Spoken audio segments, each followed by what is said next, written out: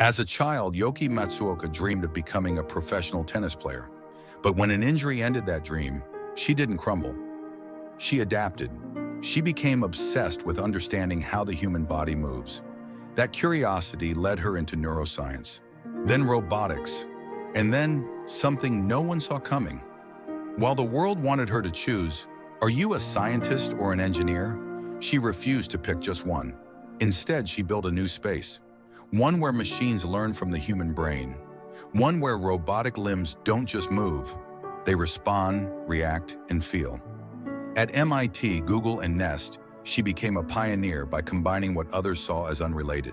She didn't chase a role, she created one. Yoky's story reminds us, your niche isn't where you fit in, it's where your uniqueness comes alive. Follow Chronicles of Spirit for more stories of people who found their lane by forging it themselves.